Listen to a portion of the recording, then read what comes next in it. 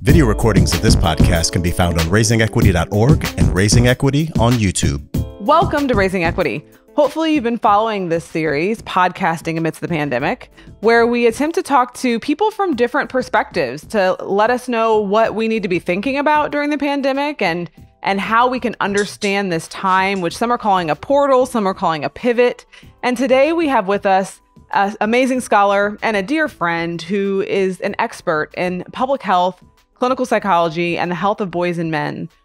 She is the director of the Health Disparities Institute at University of Connecticut, Dr. Wizdom Powell. Welcome, Dr. Powell. Thanks for being with us. So I know this is like your wheelhouse. The health disparities is your area. When we heard that COVID was coming our way and we knew as a country that this was going to be something we were going to have to grapple with, did you know what many folks are coming to know, that we would see these health disparities so clearly? Absolutely. I saw it coming. And I'm actually surprised that people were surprised, because health disparities, which are the relative differences in outcomes that are experienced by groups, actually have been around for a very long time. And the disparities that we see are largely reflective of deeply entrenched, structural disadvantage, which has plagued our nation for, generations, I would say. Yeah. And it's interesting to me because I've been trying to think about language and help people understand that like what we're seeing isn't something about Black and brown people, right? It's not something about race. It's something about racism. It's the structures, Absolutely. It's the access, it's the opportunity. And so I know you make the distinction between health disparities and health equity. Can you share with folks how you center health equity? Absolutely. Often when we're trying to resolve the disparities paradox, we focus explicitly on like comparing groups. Like we want to know, do Blacks live longer than whites, or have finally we reached a level of symmetry in our mortality and morbidity? And actually, to me, that's not the goal. I feel like resolving disparities is a step in the pathway to achieving and advancing health equity, which really is creating a society where everyone has their fair and just opportunity to be their healthiest, regardless of income, race, ethnicity, gender, sexual orientation, and even where you live, your zip code, for example. Yeah, and I think that's important for folks to really understand, is because we get so caught up in, like you said, marking the disparities. And it's like, well, we're not surprised. And yes, we need to disaggregate our data so that we understand where we are. But the goal isn't just to mark the disparities so that we can just say, Absolutely. Oh, well, it's a bummer, it's a shame. But it's around how do we get to equity, and that outcome, right? That path to equity is the work we need to be doing, right? Absolutely. And here's the thing. We can't really get to health equity without having a proper diagnosis, right? It's like if you think about medical conditions, if you're a physician, an MD, and you're seeing a patient for the first time and they come in with symptoms, you're going to want to do some diagnostic testing to determine where the disease pathology lies. And having disaggregated data that is disaggregated by race, ethnicity, language, preference, age, gender, actually allows us to see fully where the disparities lie and to be able to mount more effective interventions that are tailored to that specific population or subpopulation. And that's why data is the most important weapon in our toolkit to not only reduce disparities in the midst of the pandemic, but to reduce them post-pandemic as well. And that's key, because I tweeted last night about people who are often like, oh, you want disaggregated data, you're making us label people, can't people just be people? You're being divisive. And it made me think about all the ways in which people have tried to push against disaggregating data by saying, well, that you're making race something that it shouldn't be. And aren't you, you're telling us that we need to get to equity where everyone has equal outcomes. So then why in the meantime, kind of hands on hips, are you forcing us to segregate people? And it's like, because we have created all of these opportunities on the basis of, like you said, race, gender, language preference, all of these different social identities. We must understand people's experience on the basis of those. And the example I sometimes use is like, if you took your car in to get taken care of, you wouldn't be like, well, don't mind the history of the car. just fix what's fix it. No, we need to know that history. We need to understand how the history has impacted people's experiences and healthcare opportunities and maybe compliance or the barriers. And so it makes me laugh and it makes me so frustrated. Maybe I laugh so I don't cry, that people seem so resistant to disaggregated data, as if they don't want to know the truth, or they don't want to see it, when that is the key if you really want to solve it. Have you run up against people pushing back against disaggregating data? Everywhere I turn. And here's the thing. I think we have to acknowledge the elephant in the room about the power that lies in disaggregated data to identify groups, right? So and we know that folks who are occupying positions that are lower on the socioeconomic ladder, racial and ethnic minorities, immigrant populations, migrant populations, being singled out by data as a data point has led to, increased threat, discrimination, stigmatization. I get that. I get that the resistance from the side of those people whose identities are going to be borne out in that data. I get that resistance. What I don't understand is the resistance from folks who are in positions of power, who push back on disaggregated data. And I say I don't get it with air quotes. I do actually get it, because when it's measured, what gets measured gets done. And once you put the data out there, then policymakers, systems change leaders, decision, makers have to actually do something about it. As long as you keep a problem invisibilized, then you don't have to do anything about it. If you don't know that Black folk are dying more from COVID-19 than other people in the population, then you don't have to address it, right? So Toni Morrison has this really eloquent quote, which I'm sure I'm going to butcher, but she said something like, I don't really believe that people who invented race as a sociological construct should be the ones who have a right to say that we should no longer pay attention to it, right? Like, you don't get to take race away at this moment.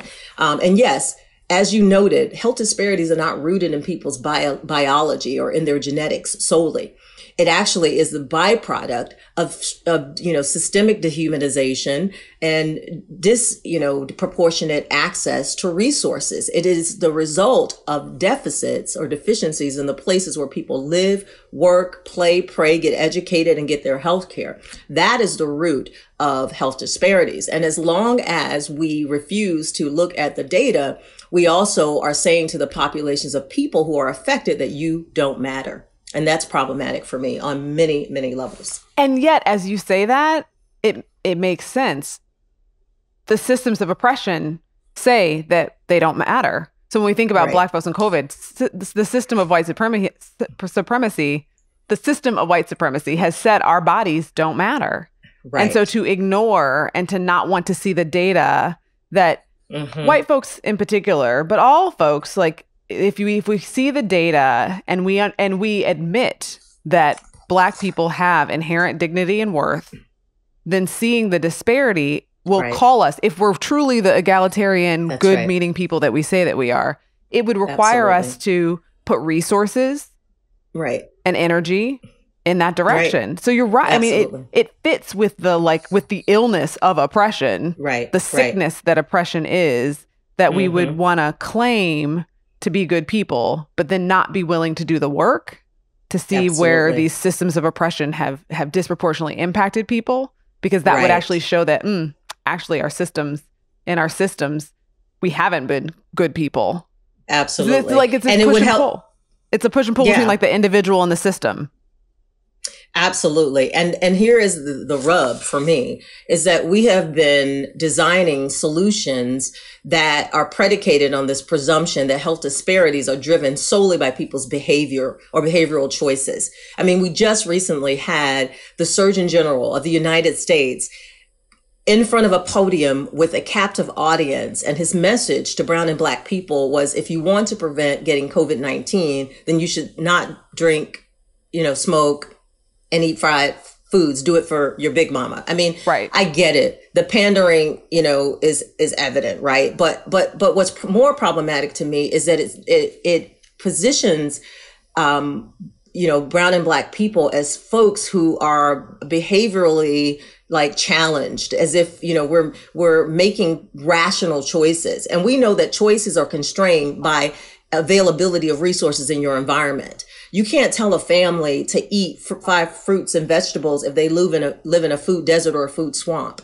and expect differential outcomes. Like, it's just ridiculous. So we're designing, interventions that are, to meet individual or address individual behavior, when a systemic intervention would do better. And we're blaming. We need policy change. And it's a victim blaming. We're totally blaming.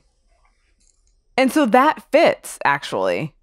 I mean, I guess I understood that, but I hadn't sat down to really understand how that pattern of behavior, it makes sense in the larger narrative that we try to. Yes, systems are doing exactly what they're designed to do. Yep. Right. And in moments of pandemic, you get even more of a scarcity mindset, we get entrenched in that mindset. I mean, we're out buying toilet paper as if there'll never be another roll of toilet paper left, because the sense that we're going to run out of things, or we're not going to have enough. And that sense of not having enoughness gives people even more permission, if you will, political permission to other, people to start othering populations. Yeah. That piece around the blaming individual behaviors, right? Like I understood it, I saw it, but I'm seeing how it fits in the pattern of oppression in a different way, as on this national level, and it's sitting right next to people who say they really deeply care, or right. Maybe it's my bubble of people who care, right? And so wanting them to see how, okay, we can care individually, but collectively, like the way that our system is built, it doesn't. And so how do we create different outcomes? And so that's where I want us to spend some time thinking, like, so then what Absolutely. Do we do? But before we go there, you said something I hadn't heard before. Food swamp. What's a food swamp? I know a food desert, right? So you're in a space where you don't have access to quality food. What's a food swamp? Right. So a food swamp is actually where you're inundated with actually unhealthy choices, right? Like, so, you can have a desert where there aren't any, fruits, vegetables, or healthy food around, but you can also be, sort of living in the swamp of like bad choices of like alcohol outlets and more cigarettes and, nicotine of, products available, et cetera. Interesting. So that's what we mean. And, when you were talking about this idea that we, are resisting, sort of talking about disparities because we believe that, for whatever reason, our biases. But here's the challenge for me. I think that we are not thinking about and addressing disparities also because we lack a vision for how to resolve them. And and it's a sort of thing that we face whenever we're doing equity work. It's like this myth of complexity, this idea that, this is such a wicked problem that if we try to tackle it in any way, we'll never be able to resolve it. And so we do nothing. So this analysis, paralysis that is really, dominating our ways of thinking. And then the other, issue, the elephant in the room, if you will, that's preventing us from, moving on to health disparities in this particular moment or being resistant to it, is this idea that it's, that we're somehow distracting, folks away from the real problem. Like, why are we talking about subpopulations when everybody is suffering? But when in reality, we know from like leaders like Angela Glover Blackwell that if we actually design solutions that are designed to benefit the most vulnerable, then those interventions will likely better serve the entire population than if we were to do it the other way around. So we are here again confronting a common zero-sum proposition where people think that if you focus on disparities and inequities, especially in this moment, that somehow we're not focusing on the entire population. But here's the thing. We're on course in this nation to become, by 2014, a predominantly African-American and Hispanic and Latinx nation. So we better get ready because we are going to have to serve populations that don't look like the populations that folks were thinking about when the Hippocratic Oath was taken, right? So we're in a different place in our history, and we have to get ready. Systems have to get ready if we're really going to put an end to disparities in our nation. Yeah, no, you're right. In terms of health equity, the first step is to disaggregate your data so you know where you are. And that's right. One way that I've encouraged people to think about it is kind of like the case study. If there's someone who's experiencing something that is unique or is significant in some sort of way, you take a real intensive look at their experience, right? And that can generalize. Right. And that's important that we trust that. And so if we see a subgroup suffering disproportionately, we should get real curious about what's happening, why, because we can't be arrogant enough to think that information might not help us, that we might not be in a similar position, given how contagious this disease is. Absolutely.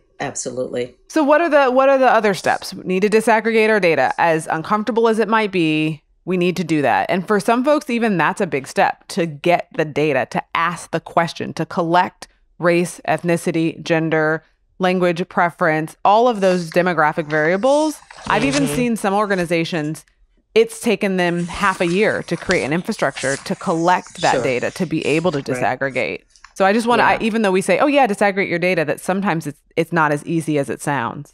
Absolutely. Data disaggregation in a way that allows systems to align themselves is more complicated, because every organization, especially organizations that are critical to the resolution of health disparities, have their own value propositions. There's also data interoperability issues. So if you want a system that collects data on this side to speak to your system, there have to be technical things that are worked out. In the state of Connecticut, we were doing a lot of work around creating data, the data infrastructure, so that folks can share data across systems. Because it's also important that if I am seeing a person who's impacted by COVID-19 or other disproportionate health outcomes, I need to be able to understand multiple aspects of their unmet social needs. So I need to understand, do they have housing? Do they have transportation? Are they getting enough food to eat? Is there are there other social services needs that are unmet? And then those systems have to be able to talk to each other to align holistic, interventions. And so the next wave for us is not just in sort of identifying the data, but connecting that data to actual resources in the community, trigger systems in electronic health records that allow people to know, when this person is tested positive, they also have these unmet needs. Because think about it. If you're discharging a patient that you've screened for COVID-19 and you've said, go home and, shelter in place to be well, you have to be assured that person has a home, right? I mean, that would be important, right? So these are the kinds of things we need to put in place. I agree with folks who push back on the data disaggregation as the next step, who think, well, data doesn't really lead to action. Like, how is that going to lead to action? Like, connecting those dots, I think, are really important. But I also want folks to know that there's power in having data produced and disaggregated in the right places. So data disaggregated by itself without any plan for how that data is going to be leveraged for interventions, both individual policy systems, is not useful.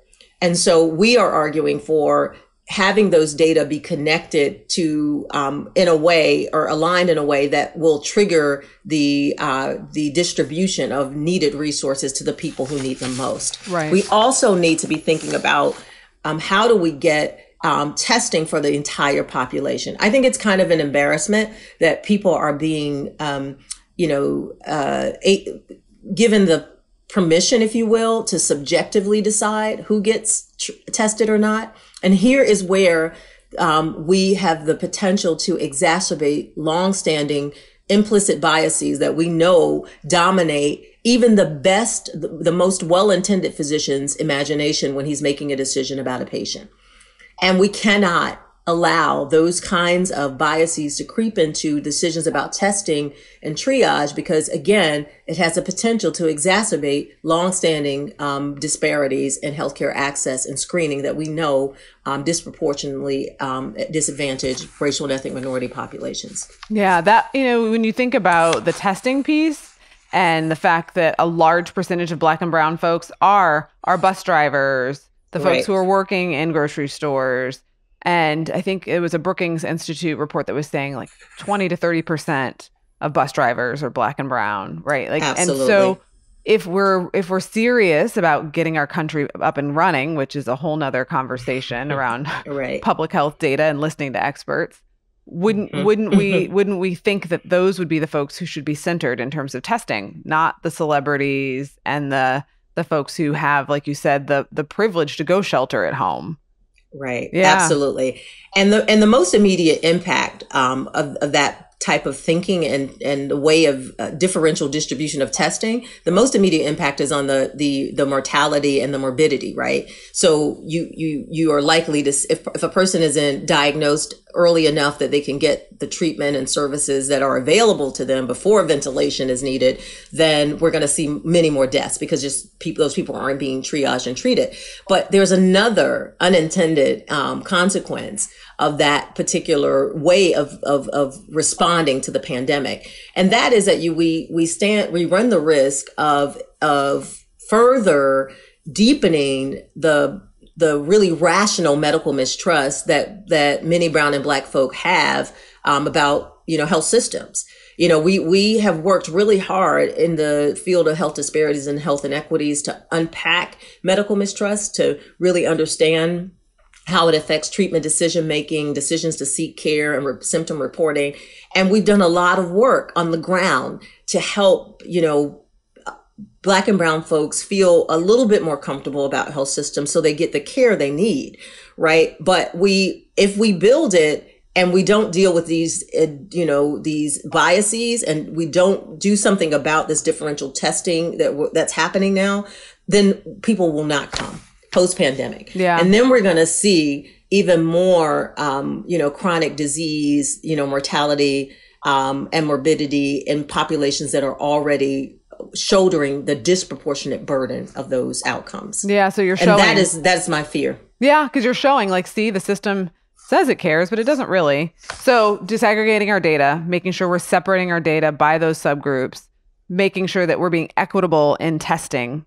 What else do we need to be doing to move towards health equity right now in relation to COVID? Well, we need broad sweeping socioeconomic reform here, right? Because the way the business as usual post-pandemic will not work for folks who have been edged out of employment, folks who are already underemployed and not getting access to employer-sponsored health insurance.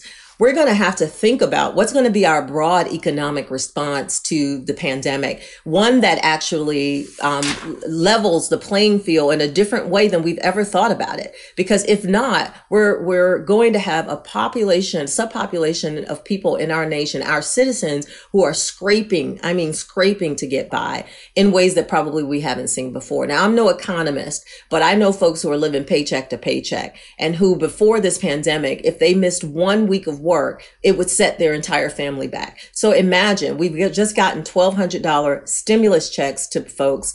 By the way, we can have another conversation about that, but it's you can imagine how much work we're going to have to do to rebuild economic prosperity, so that we can have this American dream that folks tell us is available to brown and Black folks. I just think we have to deal with that. We have to figure out first, not just how many people are unemployed, but how many people are searching for work and unable to get it. What are some of the industries that are willing to expand their workforce to incorporate folks who are now in need of jobs, and especially folks who have been disenfranchised from employment for a long time, like returning citizens from our, prisons and juvenile facilities, et cetera. And so we just have a lot of work to do around the socioeconomic conditions that this pandemic will produce. And I'm imagining that links to health in a few different ways. One, we have most people who get their health care through employee-sponsored health care programs. Right. We've talked about doing things differently, but that's not the case. And in Missouri, we don't have Medicaid expansion. And I would imagine that the unemployment also links to people's ability to just care for themselves, get the medicines that they need, the food that they need. And I'm sure there's a correlation there, right? Absolutely. I mean, there's a long-standing literature that has connected low socioeconomic status to poor health outcomes. And it isn't just that, poor people are making bad choices. So let's debunk that myth. It is that, when you have fewer economic resources, then you're likely also to have less access to insurance. You're also less likely to have adequate housing. These are domino effects. This is a web, if you will, of possibilities for creating disparities and inequities. And until we accept that, and address it with that framing in mind, we're always going to be thinking in terms of hierarchies and really protecting only a segment of the population's wealth and socioeconomic status while leaving so many other Americans behind.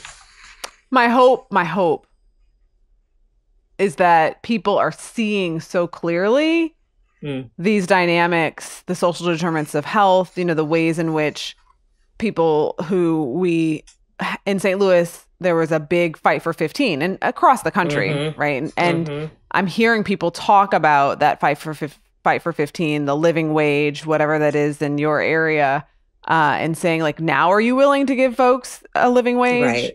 Right. Like I'm hoping that awareness, that opening remains. But I think I've been thinking about, these are larger, like you said, systemic, broad changes.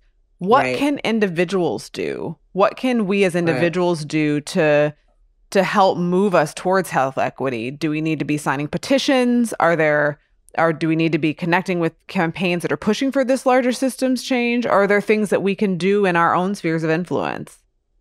Well, the first thing I want to say to level set is that, doing nothing now is also acceptable because and I'm just being real, because we're in the midst of a global pandemic, and the push towards productivity and getting engaged and advocating, when you have children running around you while you're trying to work and, dealing for the first time with everybody being in the house with each other 24 hours a day. If you don't, sign a petition or advocate, as you're taking care of your family, that's enough. So let me just say that, right? With no judgment. But if you have the bandwidth or some bandwidth to get engaged, then there are a number of things that you can do. The first is you can figure out, first of all, do an assessment of the lay of the land of your local political efforts to, affect COVID-19. Like, what's the response strategy that's being taken up by your town, your city, your state?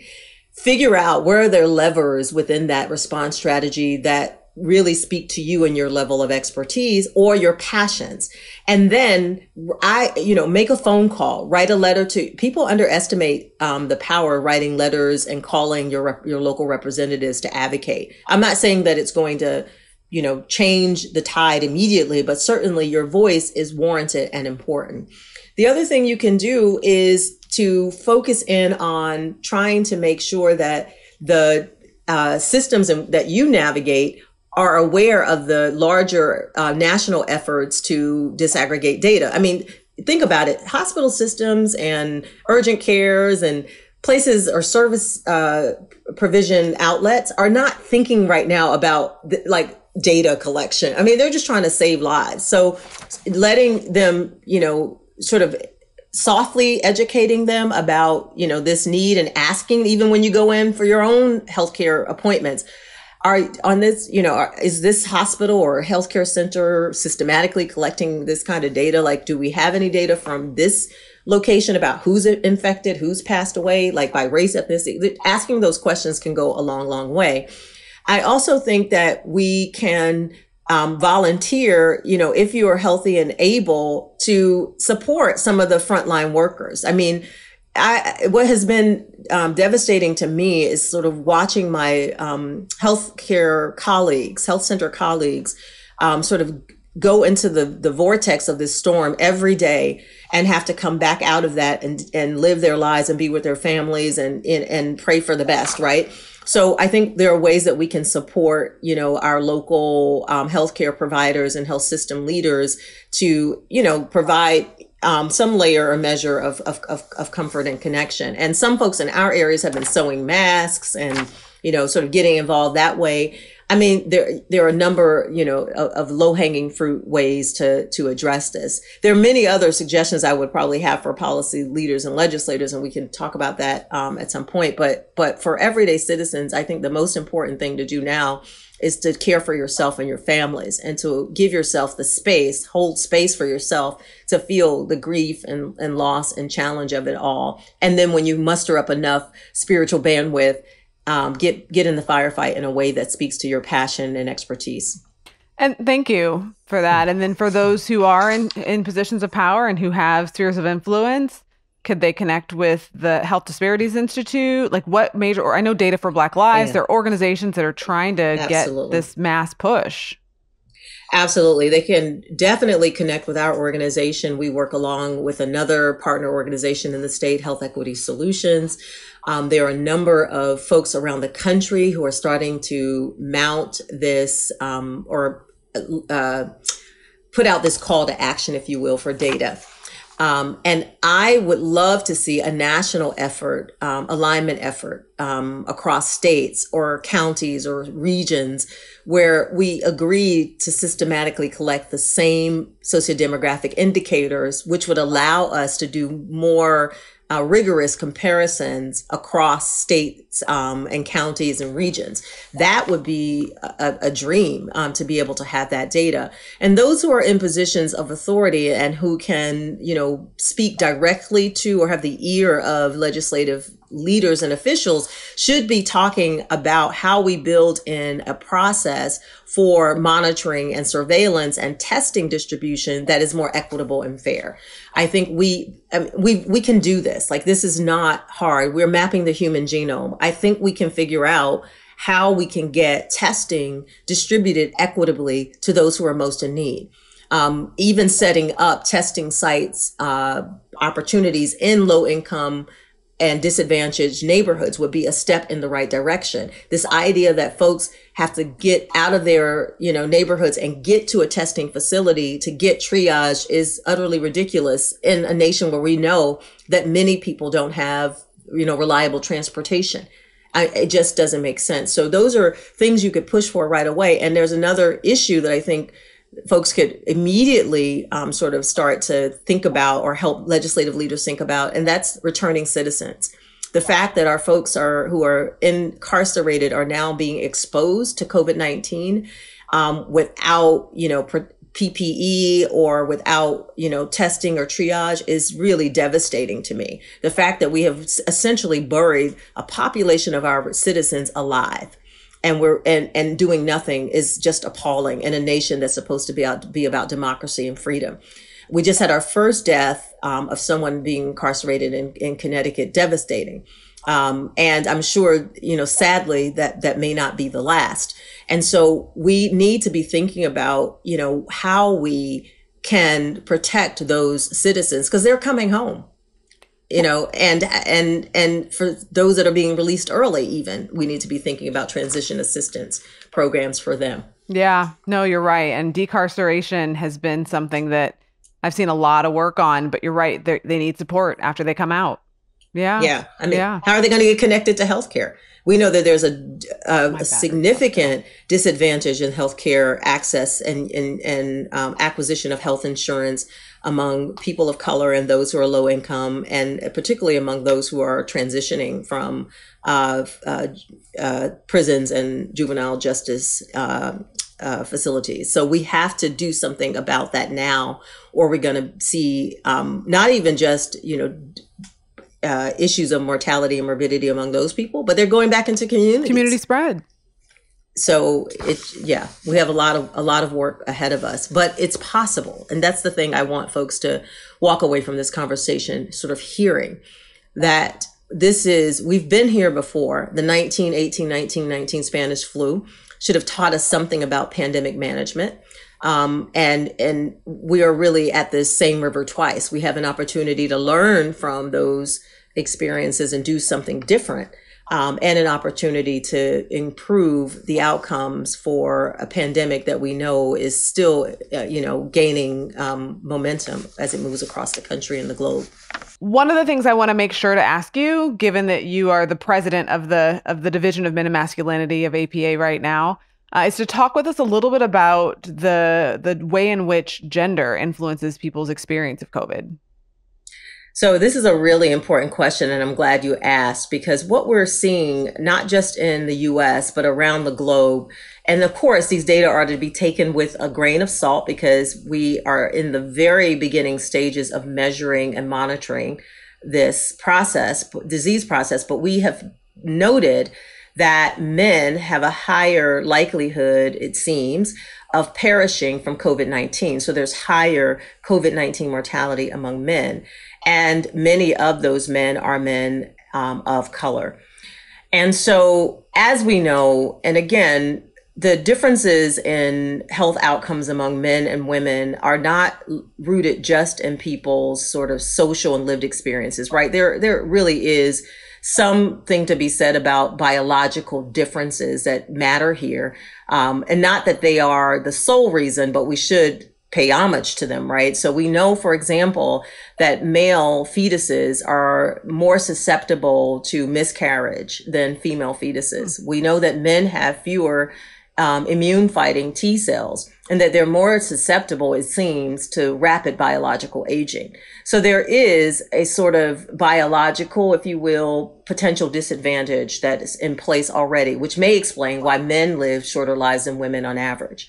But if these differences were solely rooted in biology, then we would see similar patterns of morbidity and mortality across racial and ethnic lines. Every male at the age of 50 would be, experiencing the same sort of disease pathology. We know that's not the truth. There's a little bit of gene environment or biology environment sort of connectivity happening here. And this is probably manifesting itself in what we're seeing now in COVID-19 mortality, higher COVID-19 mortality among men. But we also have to understand that men live, work, and play in social environments with heavy sanctions around gender role performance. And what I mean by that is that men and boys, on average, are often socialized to deny bodily signs and symptoms, to wait and watch before seeking healthcare, to actually not want to tell people when they're in trouble or in pain. And this has real implications for timely recognition of COVID-19 symptoms. If you are, on average, the kind of male who believes that he should keep his problems close to his chest, not tell anyone about your troubles, push through, then you're likely to probably show up with a more advanced, disease state than someone who would get help sooner. So this has implications, right, for the triaging and early detection of COVID-19. So it's likely that those processes are working in tandem with biological ones to put men at greater risk. And here's the rub. Most of the men in our nation and around the globe live shorter lives than women, but Black men still live the shortest lives of all individuals in U.S. society. And that's despite a narrowing of sex differences gaps in life expectancy. So we've made some strides, but we still see this differential likelihood of Black men perishing before they've had the opportunity to live their fullest potential. And so I think any response that we mount in COVID-19, in the aftermath or in the presence of COVID-19, needs to take careful consideration of the gendered ways in which men and boys are taught to navigate the world, and particularly health systems, if we're going to impact change. And we have to also address the potential ancillary effects of COVID-19's isolation on men and boys too. And that includes addressing longstanding mental health issues that we know are disproportionately impacting men and boys, such as suicide completion. So there are lots of things to think about in this moment where we are trying to address the issue for the whole population and paying attention to those who may be more vulnerable to disparate outcomes. And I like that you brought that up, because I also think when people think about disparities and equity, they automatically just think about groups that are historically marginalized. And so they wouldn't think about us needing to understand the disparities and how men are disproportionately impacted. Right. We constantly think about the way in which women have been systematically oppressed in the patriarchy. And that's real. And it speaks to why we need to disaggregate our data and look across not just gender, but also race and gender, and look at those intersections so that we can really see what's happening. So like you said, all the way at the beginning, so that we can tailor our interventions. And when we do that, we are able to address people's needs. It's kind of like in the education sphere, people talk about, do you teach to the middle, or do you individuate, do you create individualized lesson plans, and how many people pay lots of thousands of dollars for their kids to have access to schools where they individualize the lesson plan, that they see their kid for the special snowflake that they are and individualize the plan, right? And why wouldn't we want to do the same thing when it comes to people's health? Right. Yeah. I mean, and I get the resistance around a male-focused health agenda. I mean, I know I'm a woman. I understand, the fight that we had to sort of get women's health on the map. And certainly in a moment of a pandemic, no one wants to hear an agenda that's about men. I mean, in the aftermath of the Me Too movement, I mean, folks are really sensitive about gendered issues, and particularly about patriarchy, male privilege, and power. And that's a real concern, legitimate concern. But I think this is the one place in which the male socioeconomic advantage does not extend to a health advantage. And we have to really begin to grapple with that, unless we are trying to imagine a world without men and boys in it. Well, and it pushes us, though, to really say, if we're serious about equity and we're serious about saying, well, so many other marginalized groups, we haven't seen the humanity in who they are and we need to care for them. Well, we need to ask the question. And if the question is that men and men of color are disproportionately impacted, then that's where we need to have the same drive for seeing someone in their full humanity, even if they're a group that we weren't expecting to see these disparate outcomes in. Right. Absolutely. Then if not, we're doing the same thing that powers that don't want to do the disaggregation and funnel the resources appropriately are doing now, that we're saying we're frustrated about. Exactly. And if there was ever a moment for radical empathy, this is it. And this is an opportunity for us to display that, not just for men and boys and men and boys of color who are disproportionately affected, but all individuals who are in more vulnerable and medically underserved populations. This is the moment where we have an opportunity to show that we really believe that we are one nation and that we're stronger together. Absolutely. I appreciate your thoughts. If folks want to hear more from you and be able to follow you, how would they find you? So I would love if everyone would follow us on Twitter at UConn HDI, H as in Harry, D as in David, I, and also me at Wisdomisms, WIZDOMSIMS, and you can follow me with that handle both on IG and on Twitter. But please stay in touch and join us in this work, because this really is village work. Absolutely. And I'm glad that you are in my village. Yes. And thank you again for this opportunity and for the work you're doing to raise equity and conversations about equity in our country. I really appreciate you. Thank you. And thank you for joining us on Raising Equity. I hope you leave today understanding how health equity is the work.